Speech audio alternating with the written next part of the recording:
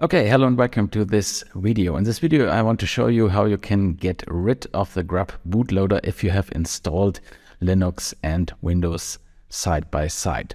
So I have installed a Linux system next to my Windows, and when I boot my computer, I was able to choose between Linux and Windows. And I still want to use Linux. However, it is a little bit cumbersome to, well, if I want to switch from Windows to Linux, I have to reboot my computer, enter all the password. It takes a lot of time and vice versa. So I decided that I will only use Windows from now on, and for the Linux stuff I will set up a virtual machine in Windows with VMware to use Linux, so I can switch much faster to Linux in this case. But how do I get rid of the installed Linux system, the Grub bootloader, and also get back my disk space I'm using for my Linux system? We will get to that in this video. First of all, just a quick reminder, your Windows system will not be damaged in this with these instructions here. However, just in case, make a full backup of your computer before repeating my steps I show it in this video. And all steps described here in this video are also available in this blog post, in a blog post link in the video description. Okay, let's get started. Okay, I'm using a German version of Windows here, but the steps are similar in the English version, so just the output will be German here at some points. So I start a command line here. I enter Dispart, and this will open the Dispart utility in another command line. Here in Dispart, we enter list vol for list volumes, and here we have 3 volumes and 1 volume with the FAT32. File system will be our UEFI boot system.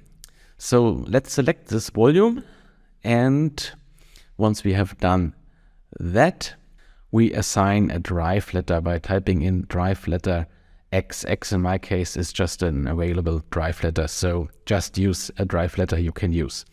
Okay. Let's switch to a different command prompt here once we have done that.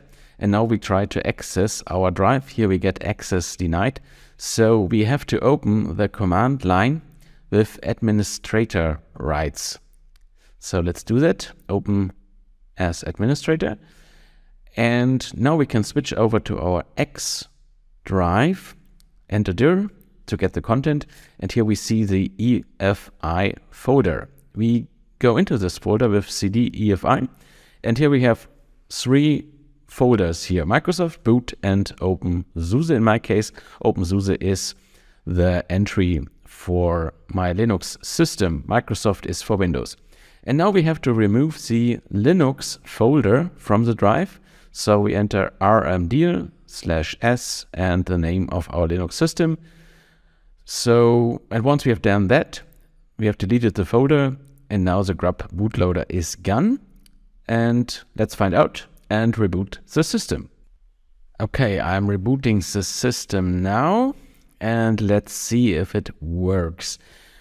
Windows should boot right away. In my case, my drive is BitLocker encrypted, so I will need to enter the BitLocker encryption recovery key. So the bootloader appears, and now, as expected, the BitLocker recovery. Okay, a small explanation here. Because we have changed our system, we need to enter the BitLocker recovery key if your drive is BitLocker encrypted. If you don't use BitLocker encryption, Windows would boot right away. So just in case you have a BitLocker encrypted drive, have the recovery at your hand. Okay, back in Windows, we now want to reuse the disk space from Linux and delete the Linux partitions. So I'm open here the disk management tool in Windows, and we have 2 partitions here used by Linux.